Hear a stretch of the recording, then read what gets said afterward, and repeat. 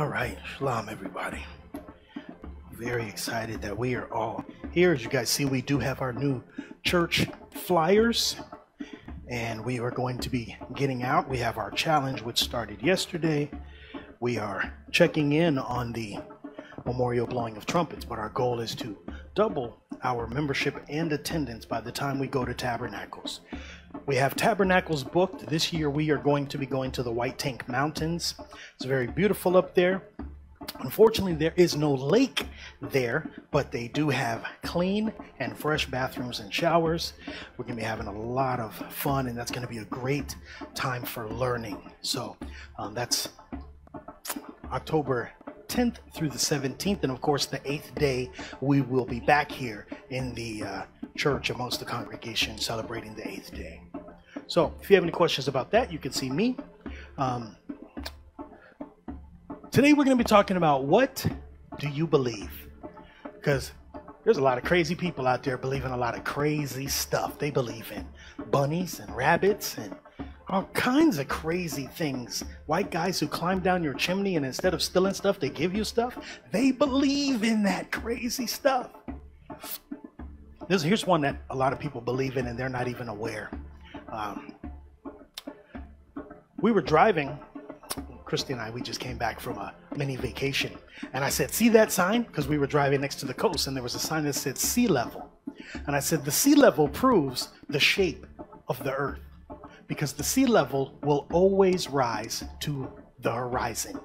The horizon is always a straight line no matter where you look at it in the whole world. Sea level is when you are at the same level as the sea. Now we went up like 4,000 feet elevation. We came back down to sea level. How come the water doesn't rise to 4,000 feet elevation? There's no such thing. There is a such thing everywhere in the world. It's called sea level. And it is the same height everywhere you go. So there are a lot of crazy things that people believe in. Today we are going to analyze this word believe. Now this is what's interesting. The word believe in Hebrew is pronounced amen. It's the amen. It's the exact same letters that are used for you to say amen. Now in ancient Hebrew there is no E, so they're both the same word. To say believe and to say amen are the same thing. So if you say something and I say amen at the end of it, I'm saying, yeah, I believe that. Let that be established. Let it be confirmed. This word means to build up or support. Figuratively, to render or be firm, faithful, trust, or believe. To be permanent, morally certain, or true. There's a lot of meanings for this word. Amen. Okay, let's take a look at the first mention of this word believe. Give me Genesis chapter 15 and let's take a look at verse 6. Who do you guys think the first person to believe was? Jesus. Where do you get that from? Who was the first person to believe? Abraham was the first. This is the first mention of this word believe. Now, if you're using your Strong's app and you hold your finger down on the word, you're going to see that this word is pronounced amen. Okay, it's not amen, but if you look at the Hebrew characters, the aleph, the mem, and the nun, it's the exact same letters that are used to make up amen. And they technically mean the same thing. The scripture says, and he, that's Abraham, what did he do? He believed in Yahweh, and he, Yahweh, counted it to him for righteousness. See, Abraham made a choice to believe what Yahweh said. And that's the place where we're all at. We should be making a conscious choice to believe what he said. You don't have to believe what dad said, or well, you should, but you don't have to believe what mom said. If what she's saying goes against the scriptures, you need to believe what Yahweh says. Here's an important one. You don't even need to believe what you say about yourself. Because a lot of us are saying negative stuff. You wake up and you're like, ooh, I'm getting old. Look at all these gray hairs, right? I'm broke. We say all these terrible things. Do you really believe that about yourself? Because what you believe is what you're going to receive. That's what you're going to see show up in your life, only what you believe. Now take a look at Abraham. Righteousness showed up in his life because the scripture says he believed. He believed in Yahweh and he counted it to him for righteousness. So Abraham believed God And he didn't just say he believed, he actually did something to prove it. Now, most people think that what Abraham did to prove that he believed was what? What does most people think? That he was willing to sacrifice his son. That's not what the scripture says he did to prove that he believed. Give me Genesis 26, verse 5. Yes, he did, and he was willing to sacrifice his son. But watch, the scripture says, because that Abraham, here it is, obeyed my voice and kept my charge, my commandments, my statutes, and my laws. This is what he did to demonstrate that he believed it. I got to get it in. Can I watch this? His faith was proven by what he was willing to do. Now, the fact that he was willing to sacrifice his son, the scripture calls him his only begotten son. But was that his only begotten son? No, he had another son named Ishmael who was born first. Why is the Bible calling Isaac his only son and his only begotten son? He's the only son to whom the promise was made. That made him the only begotten son. All right, now watch this. Give me James chapter 2, verse 21, because we see to believe is to demonstrate faith, but you cannot do it without actually being willing to put your hand to the plow and do some work. James chapter 2, verse 21, was not Abraham our father justified by works when he had offered Isaac, his son, upon the altar? That's a question. What's the answer? Yes. Yes, Abraham was justified by works when he offered his son Isaac upon the altar. Give me verse 22. The scripture says, seest thou how faith wrought with his works? What does wrought mean? It means worked. See how faith worked with his works, and by works was faith made perfect. Are you able to see that? Because see, there's a question mark there at the end. It says, are you able to see how you need to do something in order to prove that you believe? Give me verse 23. It says, and the scripture was fulfilled, which saith, Abraham believed God, and it was imputed. What does the word imputed mean? It means counted. That means it was counted. To impute, we think of it as compute. To compute. To impute is to put that within. It was put into him. Scripture says it was imputed unto him for righteousness, and he was called the friend of God. So what does that mean? First you believe, then you do something because you believe, and then you become something different than what you were before. Let's run through that one more time, because people think it's backwards. They believe it's backwards. First, you must believe, and then you do something because of what you believe. And then after you've done that thing, you become something different than what you were before. Does that make sense? Okay. Because there's a lot of people running around here calling themselves believers, and they don't believe not a single word. Everything they believe is a fairy tale, a fable. It's a made-up story. Everything that they believe. Literally, they've heard of a man who they call Jesus, and they believe that's his name. That's not his name, and he didn't do any of the things that you think he did, right? None of those things. So do they really believe in him? They call themselves believers, but they don't actually do anything to demonstrate what they believe. He said, if you love me. Okay, so this is a condition which requires you to do something. If you love him, then keep his commandments. If you don't do that, then that just proves that you don't love him. Okay? If you think that he did away with the commandments, then that just proves that you don't know him. The scripture, give me verse 24. The scripture says, ye see then how that by works a man is justified. Wait, how is a man justified? Okay, a man is justified by works, but what did they tell you? All the time. Not by works. It's not by works. I'm justified by my works and not by faith only. So me just saying that I believe in Jesus but not doing anything, that's a lot of faith. But it's not enough to justify me. If I believe in him, I must do something. And once I've done something, I will become something different than what I was before. See, so there is a growing process that we talked about last night when we talked about being awake. Like most of us, it was really easy to become a Christian, wasn't it? Here you go, hear me, pick me, pick me. Okay, here I am now. Bible, I don't have one of those. No, I got baptized and now I'm a Christian. Okay, it was really easy for you to become a Christian. It's going to be very difficult for you to become a disciple. Because a disciple is known by love. A disciple is able to exercise discipline. That means all the years that you've been spending learning this stuff, at some point you're going to have to put it to good use. You're going to have to prove that you can do it. So anybody here ever take like karate, kung fu, tai chi, taekwondo, anything like that? Little wrestling skills? What? Adela knows a little headlock? What? Okay, so watch this. This is the crazy thing. You spend years practicing, breaking bricks, boom, taking tests, getting new belts. Them belts don't do nothing but hold up your pants. You don't know kung fu until you choose not to fight. I've been studying Tai Chi for many years. I didn't know Tai Chi until I was presented with the opportunity to fight, and the discipline told me I don't have to fight. I don't have to. Whether I win or lose, discipline tells you you don't have to do this. Now, when I didn't have discipline, I was compelled. Oh, you talking about my mama? Man, you talking about you stepped on my shoes? What, you looking at me crazy? All of these things we think are reasons to fight. That's because we don't have any discipline in our life. Now, I want you to imagine that you have been practicing for all this time and somebody feels like they're forcing you into a fight.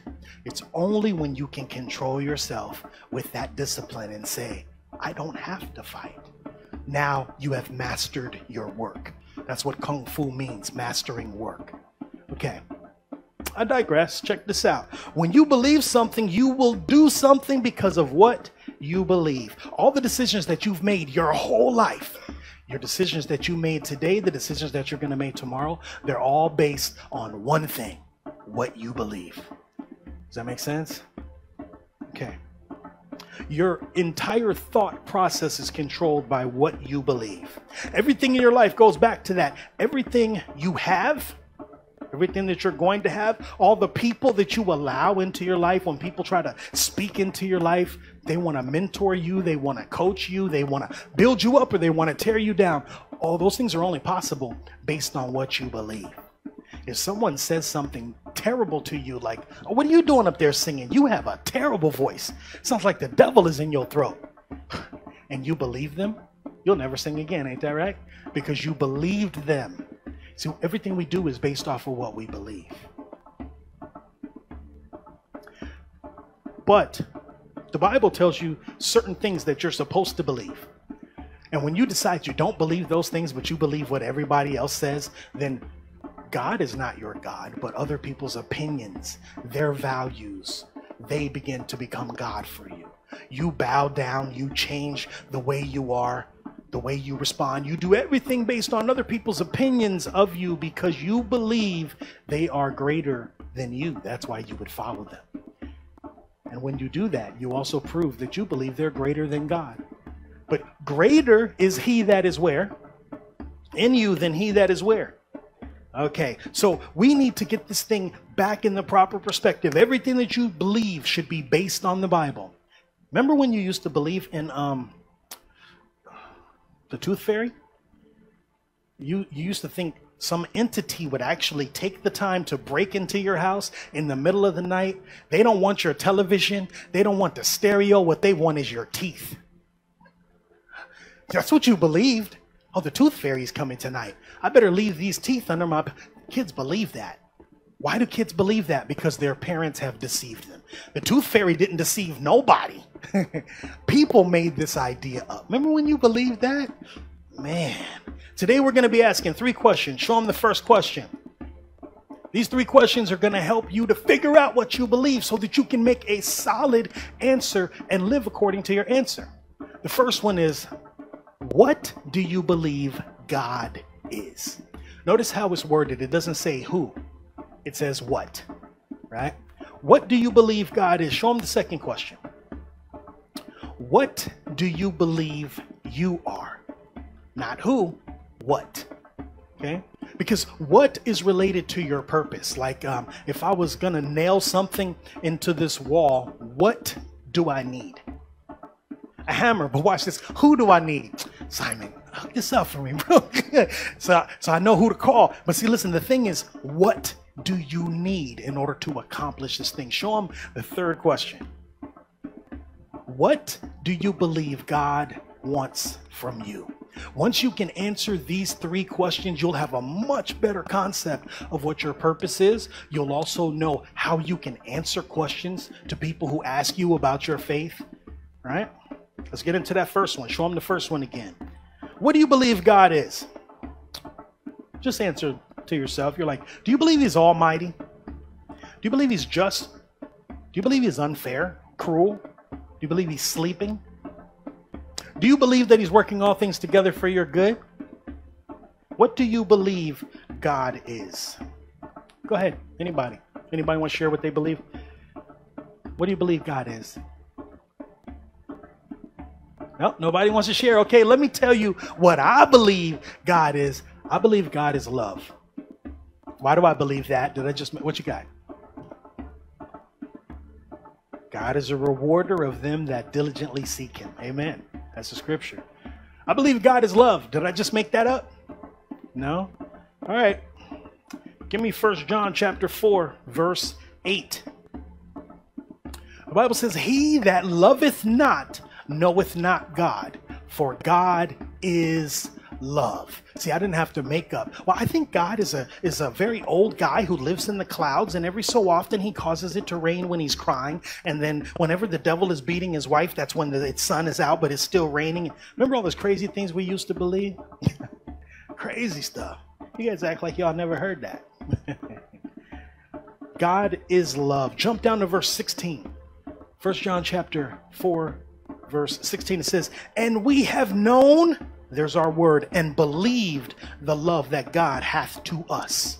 God is love, and he that dwelleth in love dwelleth in God, and God in him. So this part is very complex, but this is the seed principle, that when you have a seed, you physically have a seed, but you also have a tree, because the tree is inside the seed and the seed comes out of the tree. It's the same way that it works when you're in God. God is also in you. So I believe that God is love. Now, am I representing God properly when I wake up and I'm angry and I just walk around and I'm cussing people out and I'm being very rude and disrespectful to people? Am I representing him properly if he's love and I'm not? I also believe God is spirit. Give me John chapter 4, verse 24. Excuse me. John chapter 4, verse 24. God is a spirit. Look at what Jesus says. He says, and they that worship him should worship him. It says, they that worship him must worship him in spirit and in truth. Some precepts ought to be popping up right now. Somebody tell me. Because he said there's only one way to worship God, because God is a spirit, capital S. If you believe that God is that spirit, then you also believe that there's only one way to worship him. What is that way? See, this is what's crazy. Spirit is one thing, truth is another thing, but those two things are actually one thing. That's the reason why there's only one way to worship him. You can't just worship him in spirit. You have to worship him in spirit and in truth, and that is the way. How do we know that's the way? What's spirit? The words that Jesus speaks are spirit. And what's truth? The word that Jesus speaks, the law, all of that. See, those two things are actually one thing. That's how we know that to the law and to the testimony, if they speak not according to this word, this one word. So law and testimony are one word. Spirit and truth are one word. And God, he basically commands that we worship him according to that one thing. That's what I believe that he is. I believe he's spirit. Now, so other people, I believe God is the universe. You do? You don't believe he created the universe? You believe he is the universe? Oh, so then everything that happens in your life is just random and it's all a coincidence. Yeah, that's what happens. And where are you going to find your purpose if God is the universe? Well, I better get on this plane. I better get on this jet. I need to get into the universe so I can talk to God and figure out what my purpose is. No, God is love. God is a spirit. I must worship him in spirit and truth. Well, if both spirit and truth are the word, then I don't need a rocket to go somewhere. All I need is this word right here and the spirit to guide me through it. Show him number 2. If God is love, and he is a spirit, this part should be pretty clear. What do you believe you are? I'm a gangster. No, you're not. You stupid. No, you're not. What do you think? You're a gangster? What are you? What do you believe you are? Whose image were you made in? Well, now that you know that God is love and he's a spirit, what are you supposed to be? You're supposed to be love. And you're supposed to be a spirit. Are you supposed to be flesh? You're not supposed to be running around here in the flesh. Don't put no confidence in the flesh. The flesh profiteth nothing. Now watch this. I believe that God makes me like him. So I believe that I am love. That's what I'm supposed to be every day when I wake up. I'm both loving, which means I love you, and I'm lovable, which means I allow you to love me. This is absolutely crucial because some people are so angry, they're not lovable. They're pushing you away. Their heart is like in a box, a plexiglass box, and they don't let nobody touch it, and they never let anything out of their heart onto other people. That don't sound like love. Give me 1 John chapter 4, verse 9. This is what I believe I am. The scripture says, in this was manifest the love of God toward us, because that God sent his only begotten Son into the world that we might live through him. Now, watch this. Notice that there's a couple words, and these words are exclusive. They are excluding a group of people. I'm going to read it again. It says, in this was manifested the love of God toward everybody. Everybody is inclusive. That includes everybody. It doesn't say that, does it? It says toward us. We've excluded everybody else. Because that God sent his only begotten Son into the world that everybody, nope, see, that would include everybody. It doesn't say that. It says that we might live through him. So everyone is not going to live through him, but we are. That's how he demonstrated his love. He gave us the opportunity to live through him. Yes, everyone has the opportunity, but that doesn't mean everybody takes it. Right? Give me verse 10. The scripture says, herein is love. That means this is love. Not that we loved God, but that he loved us. Okay, so what happened first? You just wake up and be like, you know, I think I love God. No, the fact that you woke up proved that he loved you first. Because if he didn't love you, you wouldn't have woken up. You would have died in your sin, but he allowed you to wake up and have another breath so that you could repent. It says, herein is love. This is how you know it's love. Not that we loved God, but that he loved us and sent his Son to be the propitiation for our sins. Verse 11. Now here's our part right here. Beloved, that's you. If God so loved us, we ought also to love one another. What does that mean? If God is love, what are you supposed to be? You are supposed to, every time you have the opportunity to demonstrate love, you need to let go of the resentment, let go of the gossip, the backbiting, the hatred, the looking out for number one, and you need to just be like, I think Jesus would do this. And then you do that thing. Now, you can't do what he would do unless you know him, unless you read about his word to find out what he would do. That's how he is our example. Amen? Watch what he said, because when you are love, it allows you to do this thing.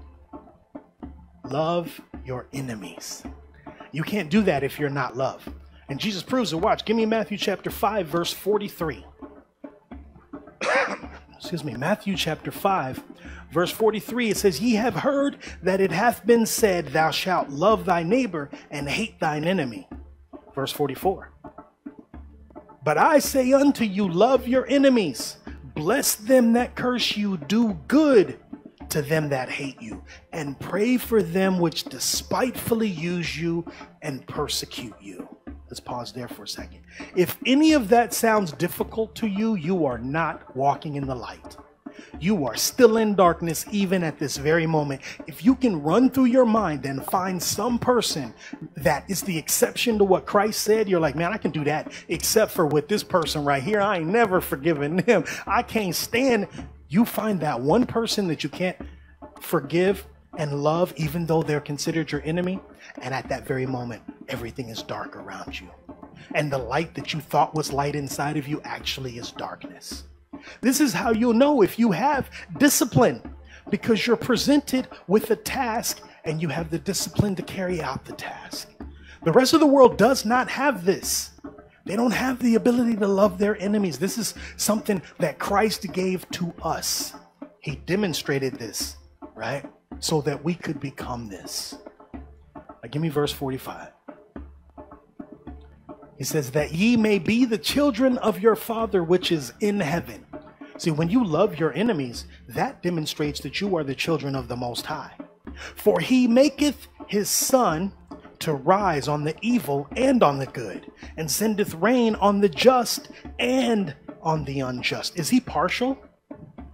You know, I really love you. Let me sprinkle a little rain on you. But you, I can't stand you. I'm going to put that Arizona heat on you. No, he doesn't do that. He doesn't do that. He sends rain on the just and on the unjust. This is the reason why sometimes wicked people get blessings. And you're like, where did you get that blessing from? Because God is not partial. God is not partial. All of that is grace. Show me the question again real quick. Excuse me. It says, what do you believe you are? I went from probably age 0 to around age 19 or 20. And I thought I was a crayon in a box. I thought I was black. What's black? What's black? Black is a color. It's crayon in a box. That's what I thought I was. And people would ask me, so what are you? And I would be just dumb as a crayon in a box. I would tell them, yeah, I'm black. And then I'd say, what are you? And they were dumb too. They'd say, I'm white. I'm like, oh, we're just both crayons in a box. That's really silly, isn't it? But I believe that's what I was for a long time. Man, I don't find that in the scriptures. Why did I believe that I was just a color? You reduced me to a color and made me believe it and said, well, I am a human and you are just a color. Therefore, I can be racist against you because I'm a human. You're not a human. You're just a color. I believed that for a long time. So watch this. Some people who've had addictions, they believe that they are addicts. You know how long you're an addict for? For as long as you believe that you are an addict. Now, this is the part in AA that does not work. Because what happens? You come up to the podium. It's time for you to make your presentation. You're like, hi, my name is Prophet, and I am an addict. What? You haven't touched it for 20 years. You have no desire to do it anymore. Why are you still identifying with the old man? Why would you want to proclaim that about yourself?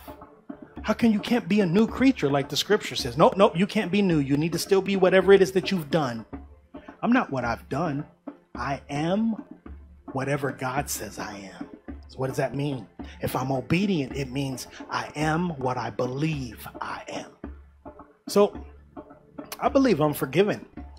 Anybody here else believe that? Like you've done some stuff in your life and you're like, man, there is no way I would be standing here at this very moment unless I had been forgiven. I would have been struck down by lightning. Right? Bulls would have ran through the room and trampled me into pieces because I've done a whole lot of wicked stuff. But what do I believe? See, I'm bringing this up because there are a lot of people who say this, I'm just a sinner. That's dumb. You sound like a crayon in a box. I'm just a sinner saved by grace. No, that's what you were before. You've been following Christ for 15 years and you're still a sinner? Well, then that religion doesn't work very well. Yeah, I'm not a sinner saved by grace. I am forgiven and I am a child of God. Now watch this. Is the sinner a child of God? Absolutely not. The scripture says the sinner is not a child of God. When we repent, we are no longer sinners. That gives us the opportunity to be the children of God. Now let me show you what the scripture says. 1 John chapter 2, verse 12 says, I write unto you little children because your sins are what? You need to believe that your sins are forgiven. It will allow you to stop being guilty when you wake up. It will allow you to stop holding yourself to a standard that you have never been able to measure up to.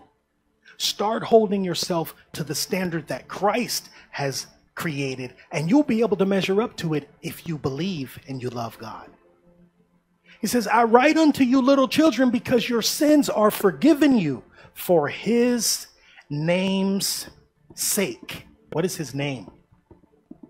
You got to see how this part works. Why are your sins forgiven you? For his name's sake. For anything that you did? No, for his name's sake. If my sins were not forgiven me, then he wouldn't be able to be called Yahweh Shai. Because what does that mean? It means salvation. The fact that my sins are forgiven is the fulfillment of the prophecy. Give me Matthew chapter 1, verse 21. Let me show you guys real quick. Matthew chapter 1, and then we're coming right back to this. Like it says, and she shall bring forth the son, and thou shalt call his name Yahweh Shai, Jesus in English, for he shall save his people from their sins. Do you believe that? You can't believe this and be running around saying that you're just a sinner saved by grace. Because what is it? Are you a sinner or are you saved from your sins? You're saved from your sins for his name's sake, because his name means salvation. Take me back. 1 John chapter 2 verse. No, you know what? Give me Psalms chapter 103 verse 12. This is another reason why I believe that I'm forgiven. I want you to believe that you are forgiven too. Some of y'all are real hard on yourselves. Stuff that you repented from, but you just can't let go because you still feel guilty. The scripture says, as far as the east is from the west. How far is that? It's impossible for you to even calculate how far that is. Right? As from one end of the earth, look at what the scripture proves. From one end of the earth to the other end of the earth. How can we use that language all the time? You guys know a globe, a sphere has no end, right? But a plane has an end and an end. As far as the east is from the west, so far hath he removed our transgression from us. Amen. That's why I believe that I'm forgiven. Give me 1 John chapter 1, verse 9. Let's find out how it is that you got to be forgiven. What it is that took place. Because if you believe that you're forgiven, then you should do something to demonstrate what you believe. The scripture says, if we confess what? If we confess our sins, he is faithful and just to forgive us our sins. Do you believe that? If you believe that, then what are you supposed to do? You're supposed to confess. You're like, bro, I screwed up. I messed that whole thing up. I don't want to continue in this messed up state. I want to be forgiven for what I've done. So I'm going to confess it, and I'm not going to do it anymore. The scripture says, if we confess our sins, he is faithful and just to forgive us our sins and to cleanse us from all unrighteousness, from all the wrong choices. That's what that means. He's going to cleanse you from all the wrong choices that you made. Give me verse 10, just one more in there. Give me verse 10. I want you guys to see the opposite of this. If we say that we have not sinned, we make him a liar and his word is not in us. Okay, let's take a look at that. If we say that we have not, who says they have not sinned? You would think nobody says that. Yeah, the majority of Christianity says that. Because what do they say? The law's done away with. If the law is done away with, then what happened to sin? There's no more sin. Now watch, we're gonna precept these two verses together so you can see how people are saying that even when they're not aware. They're making him a liar. The scripture says, if we say that we have not sinned, Give me 1 John chapter 3, verse 4. If we say that we have not sinned, so then we say, well, what is a sin? The scripture says, whosoever committeth sin transgresseth also the law. That's how they say, well, we have not sinned. We haven't broken any law because the law's done away with. For sin is the transgression of the law. That is never going to change. So for as long as there is sin in the world, there's going to be a law that tells you what sin is. Now take me back to the 1 John. The verse 9 though. 1 John chapter 1 verse 9. I'm sorry, verse 10. So it says, if we say that we have not sinned, that's like saying if we say that the law is done away with, if we say we don't have to keep the commandments, if we say we don't have to be obedient, we make him a liar and his word is not in us. See how crystal clear that is now? Because if the word was in you, you would be obedient. You would keep the commandments. You would know you still have to do the things that are pleasing to him. All right, it's time to dive deep now.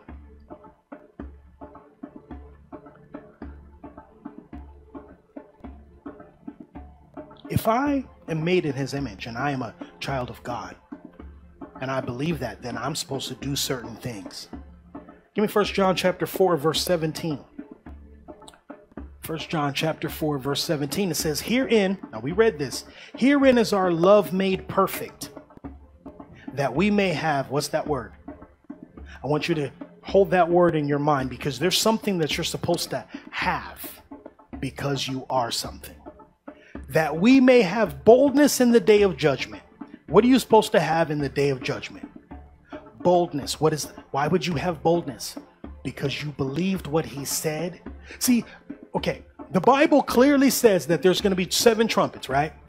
7 vials blowing out. There's going to be fallen angels coming up out of the bottomless pit. There's going to be 3.5 years of tribulation. The Bible says all of that. How come we don't live like we believe it? Now, not only does it say that to us, but it also says that to everyone who opens it and reads it. The message doesn't change. But we're just like them if we don't live like we believe it. Because when you believe something, then you do something.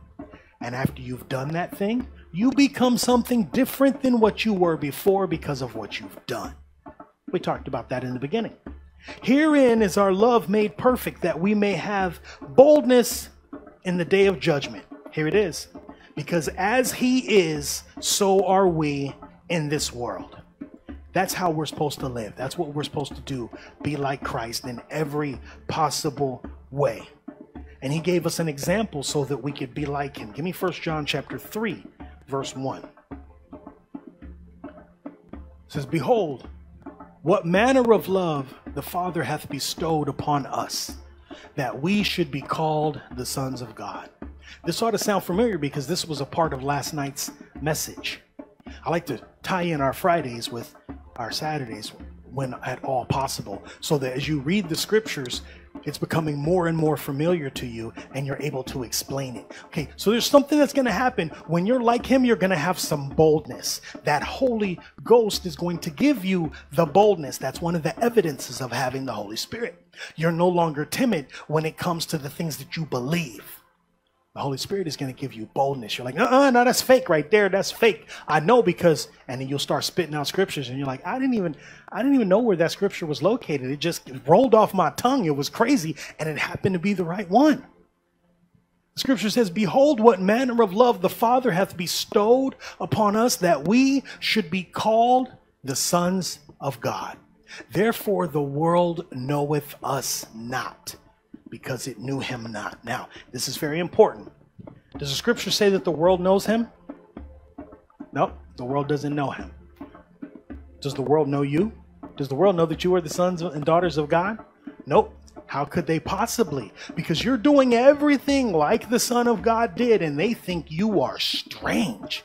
You go to church on Saturday? You go out to the woods for a whole week, and you just live out there? What about your job? What about the kingdom? How about that? What about where I'm going to live forever? You trying to tell me about my weekly paycheck? I'm good if I take a week off work because I've prepared. I've prepared for it. I've planned for it. Now watch. Give me verse 2. The scripture says, beloved, now are we the sons of God, and it doth not yet appear what we shall be. It doesn't look like we're the sons of God, but I promise you, you are doing everything that the Son of God did. Scripture says, but we know that when he shall appear, we shall be like him, for we shall see him as he is. See, other people, they can't see him how he is. They see a false image. They see the image. It's not the real salvation. They see a false salvation. They get their false salvation now. Our salvation doesn't come until he who is salvation comes back to give it to us. Watch this. We're going into the Apocrypha. This is Wisdom of Solomon, chapter 5, verse 1. Because the revelation of Christ and your salvation is a story in the scriptures. This is what it says. Then shall the righteous man stand in great, what's that word? Boldness. Okay, that's the boldness in the day of judgment. Before the face of such as have afflicted him. Who's he standing in front of? His oppressors, his captors, those that hated him and afflicted him. He's standing in front of them. And how's he look? He's bold. You know why? He looks over here and there's Yahushua standing there. Can you be any more bold except for the time when you're standing in the presence of God? You're like, told you, I told you. I'm going to throw up one of those, field goal. Boom. I'm like, I see you there. You didn't believe. It's Jesus. I'm with him. I'm on this side. You're on that side. That's great boldness. All right, now watch this. Then shall the righteous man stand in great boldness before the face of such as have afflicted him and made no account of his labors. What's another word for labor? See, they thought you was doing all that stuff for no reason. Man, I ain't got to do no work. All I got to do is have faith. You made no account of the work that we put in so that we could stand here with Jesus. Because faith without works is, okay, now watch this. When they see it, they shall be troubled with terrible fear and shall be amazed at the strangeness of his salvation. They're literally standing over there going, what is Mike Waddle doing over there with Jesus? How come I'm here with all the people that I know? Man, I know all of y'all. It's weird. Why is he over there? That's strange. You need to be over here with us. And then they'll remember, well, he didn't go to church with us. He didn't celebrate. He didn't worship on the same day that we did. He didn't eat the same food that we did. He didn't celebrate none of those fake holidays that we've been celebrating. They're going to start to realize it, and that's going to terrify them. The fact that the way that you lived your life was so different than them when they see you standing with Christ. Watch what it says. When they see it, they shall be troubled with terrible fear and shall be amazed at the strangeness of his salvation, so far beyond all that they looked for. Give me the next verse, verse 3. Now, they're in the fire. Scripture says, and they repenting, it's too late to repent now. Now you're making promises. Lord, if you just get me out this fire, I will do everything you say.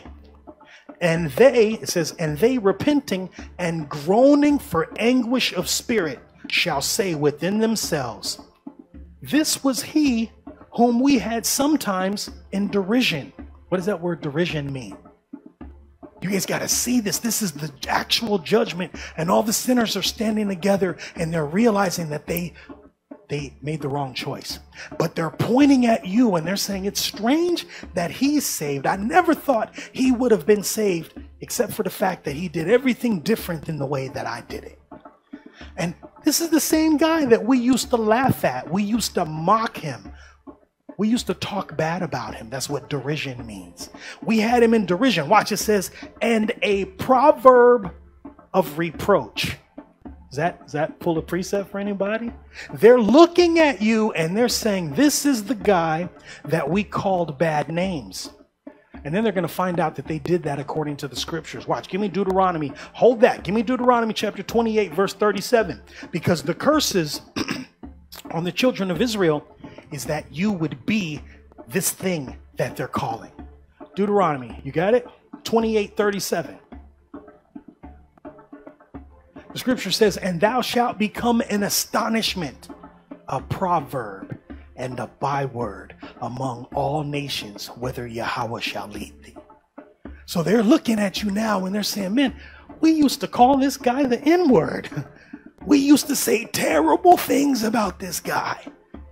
Why is he over there with Jesus? Verse 4 says, we fools, what does a fool say? The fool says there is no God. We fools accounted his life madness. We thought he was crazy for doing all that stuff. And his end to be without honor. Okay? Give me this last selection. Give me verse 5. Now they're scratching their heads and they're saying, how is he numbered among the children of God? And his lot is among the saints. How did he get over there with the children of God? Therefore have we erred from the way of truth. Now they're realizing it. They're in the flames, right? They're gnashing their teeth, but they can see you. You guys know this is the story of so-called Abraham's bosom. We know we can see them and they can see us, right? And they're scratching their head and they're saying, wait a minute. Why is he over there and I'm here tormented in the flame? And then all of a sudden they realize we erred from the way of truth. And what's that word? And the light of righteousness hath not shined unto us. And the sun of righteousness rose not upon us. Wow. Verse 7. We wearied ourselves in the way of wickedness and destruction. Yeah, we have gone through deserts. Now they're realizing that all of their evangelizing, we have gone through deserts. Everywhere that they built churches when they didn't tell people the truth, we have gone through deserts where there lay no way. That means they put houses here and they put churches there. And give me Matthew, hold that. Give me Matthew 23 verse 15, because Jesus prophesied that people would do this exact thing. Matthew 23:15 says, woe unto you, scribes and Pharisees. What are they? Hypocrites. For ye compass sea and land to make one proselyte. And when he is made, ye make him twofold more the child of hell than yourselves. You go everywhere you can possibly go. You will travel overseas. You will build churches in the craziest of places so that you can make one fake disciple. And when you've made him, he is twice the child of hell that you are. It doesn't say twice the child of God, the child of hell. Now take me back to the wisdom of Solomon so we can see how that was prophesied. It says, we have wearied ourselves in the way of wickedness and destruction. Yeah, we have gone through deserts where there lay no way. But as for the way of the Lord, we have not known it. That's when they realize, when they're in the flames and they see how strange it is that you received salvation. That's when they realize that they have made an error.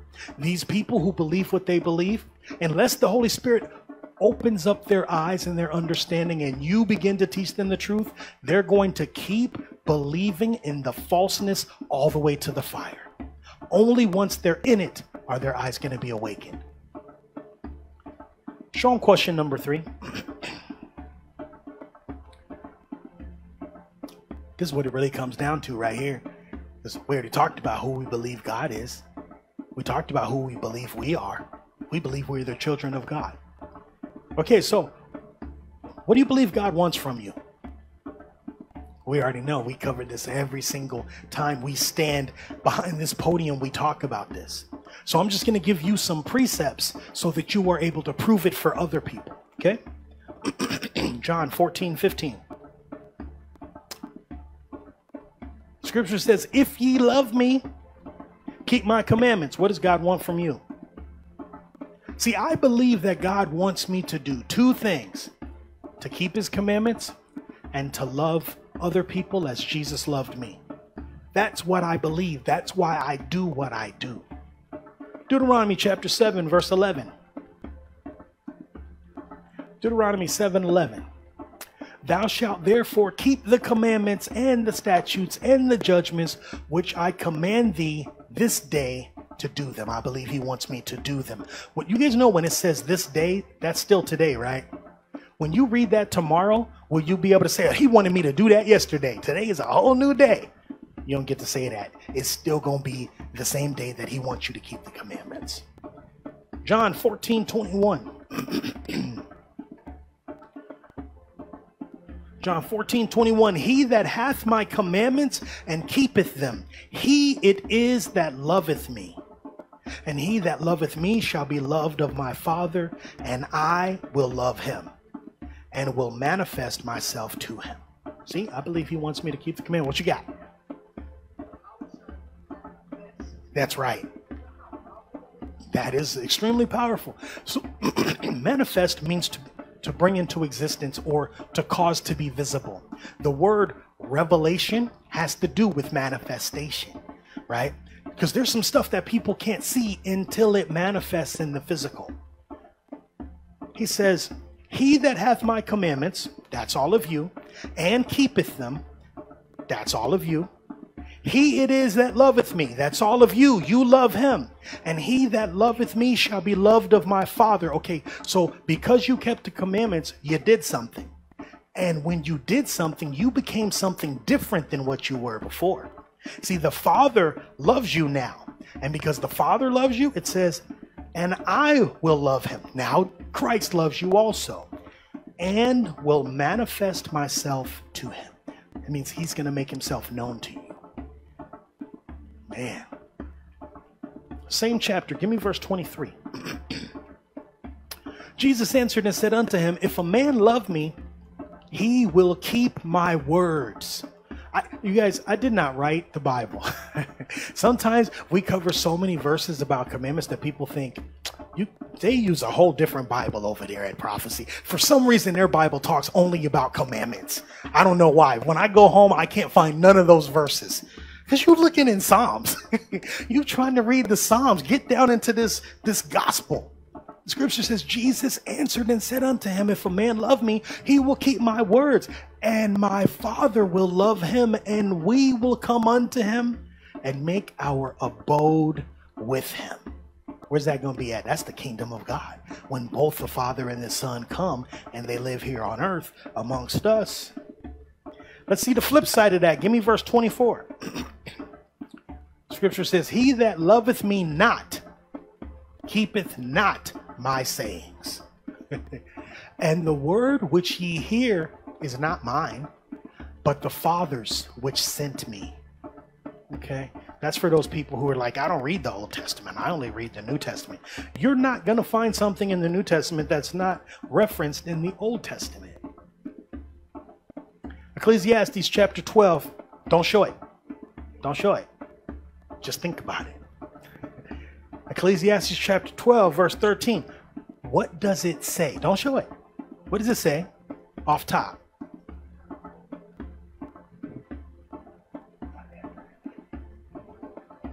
Let us hear the conclusion of the whole matter. What's your part? Fear God and keep his commandments. For this is the whole duty. Now show it to him real quick. That's pretty good. You guys was going back and forth like Kid and Play, right? Like Run DMC, going back and forth. Look, let us hear the conclusion of the whole matter. Fear God and keep his commandments, for this is the whole duty of man. You don't have no purpose outside of fearing God and keep his commandments. I got one more verse for you, then we're going to break. Let's run back through the questions one more time. 3 questions. Question number 1. This is what it looked like. What do you believe God is? I believe God is love. I believe he is a spirit. I believe I must worship him in spirit and in truth. Question number 2. What do you believe you are? I believe I am forgiven. I believe that I am the child of the Most High God. I am an heir to the throne. Question number 3. What do you believe God wants from you? What's the answer to that? He wants you to keep his commandments. There's one other thing. Give me John chapter 13, verse 34. Scripture says, a new commandment I give unto you, that ye love one another. As I have loved you, that ye also love one another. This part is very crucial. These are the two commandments. On these two things hang all the law and the prophets. Love God and love his people. Amen. This is the message I have for you today.